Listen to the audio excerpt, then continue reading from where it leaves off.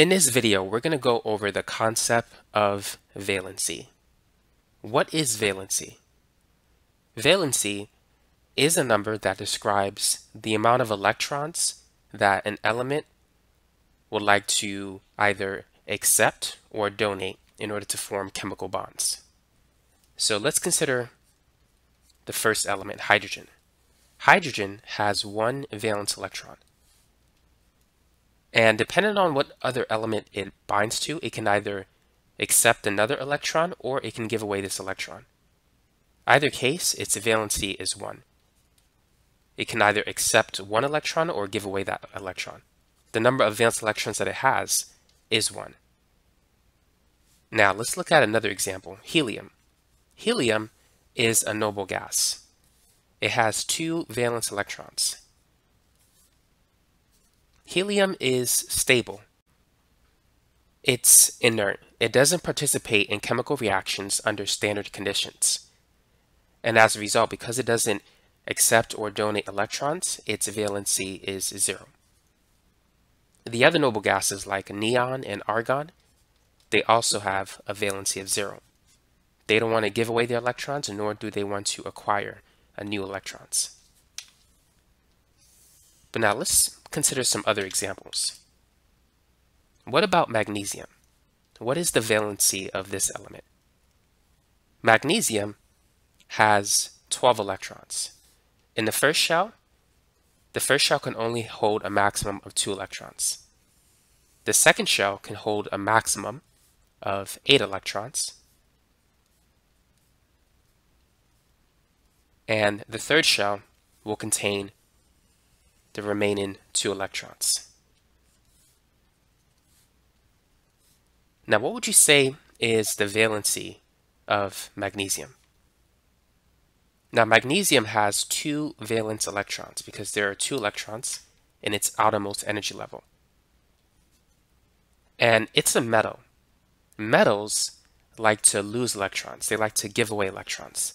Nonmetals prefer to acquire electrons. So magnesium has the potential to give away 2 electrons, so its valency is 2. When magnesium gives away those 2 electrons, it's going to become the Mg2+ ion, which is a cation. Now, what about fluorine? What is the valency of that element?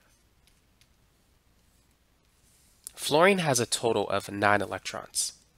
It has 2 electrons in the first shell, and in the second shell, it has 7 electrons. So what would you say the valency of this element is? We know that the number of valence electrons is 7. There's 7 electrons in the last energy level. But what about the valency? Now, fluorine wants to have 8 electrons in order to satisfy its octet requirement. It wants to have the maximum number of electrons possible in the second shell. So in order to do that, it wants to acquire just 1 electron. And so its valency is 1. Once fluorine acquires that 1 electron, it will turn into the fluoride ion. Nonmetals, like fluorine and oxygen, they like to acquire electrons. And as we said before, metals, they like to give away electrons. So in the case of nonmetals, the number of valence electrons and its valency will be different. Now the valency, it tells you the number of bonds that an element likes to form. Fluorine, because it only wants to acquire 1 electron, it typically forms 1 bond. A good example is hydrofluoric acid or carbon tetrafluoride, CF4. In each of these molecules, each fluorine atom contains only 1 bond.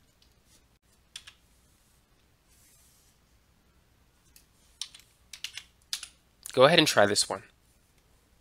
Determine the number of valence electrons for the element oxygen and also its valency. Feel free to pause the video. So oxygen has a total of 8 electrons. It's going to have 2 in the first energy level, and it's going to have 6 in the second energy level. So because it has 6 electrons in its highest energy level, it has 6 valence electrons. Now what about the valency? Now oxygen wants to have 8 electrons in its outermost energy level. In order to get to 8, it wants to acquire 2 electrons. Like fluorine, oxygen is a nonmetal. The nonmetals are on the right of the periodic table. The metals, you could find them on the left side of the periodic table. So because oxygen wants to acquire 2 valence electrons, it's going to have a valency of 2. And once it gains those 2 electrons, it's going to turn into the oxide ion. Now, as we said before, the valency tells us the number of bonds that this element prefers to form when making a chemical compound. So think of water. In water, oxygen has 2 bonds. Another molecule is carbon dioxide.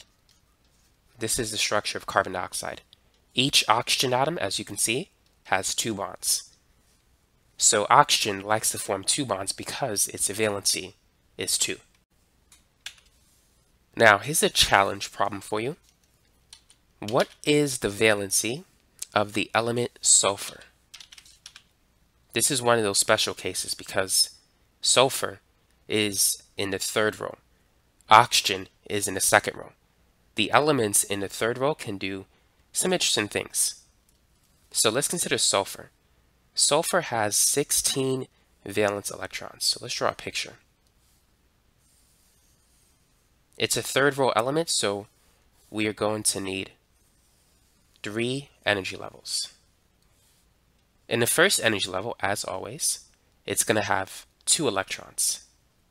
In the second energy level, it's going to have 8 electrons, so that's a total of 10. We need to get up to 16, so we need 6 more in the last energy level. So because there are 6 electrons in the outermost energy level, sulfur has 6 valence electrons. Now what about the valency? Would you say it's 6 or something else? Now sulfur can do 2 things. In order to become stable, sulfur can acquire 2 more electrons to have 8 in its outermost energy level, or it can give away the 6 electrons that it has.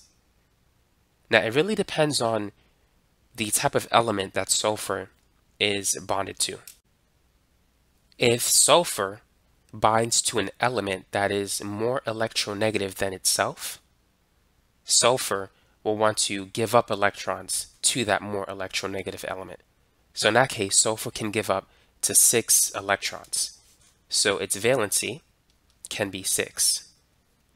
On the other hand, if sulfur binds to an element that is less electronegative than itself, sulfur is not going to want to give up those 6 electrons. Rather, sulfur is going to take 2 more electrons to get to 8.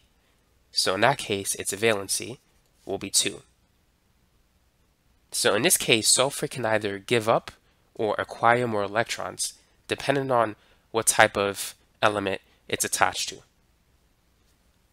So let's look at these 3 elements: hydrogen, sulfur, and oxygen. Hydrogen has an electronegativity value of 2.1. Sulfur its EN value is 2.5. And for oxygen, the electronegativity value is 3.5. So sulfur is more electronegative than hydrogen. When attached to hydrogen, it's going to want to acquire electrons because it's more electronegative than that element. A good example is H2S, hydrosulfuric acid. When you draw this molecule, notice that sulfur has 2 bonds. It's pulling the 2 electrons provided by the 2 hydrogen atoms. So in that structure, the valency is 2 because sulfur forms 2 bonds. Now, another case when sulfur is attached to oxygen, this would be like sulfuric acid, H2SO4.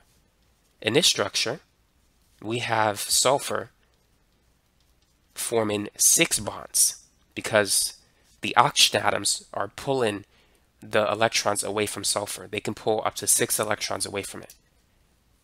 So thus we see that sulfur has a valency of 6 in this chemical compound. So that's it for this video. Hopefully it helped you to understand the concept of a valency. Now, for those of you who want more chemistry videos, you can go to my channel, check out my new chemistry playlist. I do have 2 of them, an older one and a newer updated version. So feel free to take a look at that if you want more video topics on chemistry. Thanks again for watching, and don't forget to subscribe to this channel and hit that notification bell.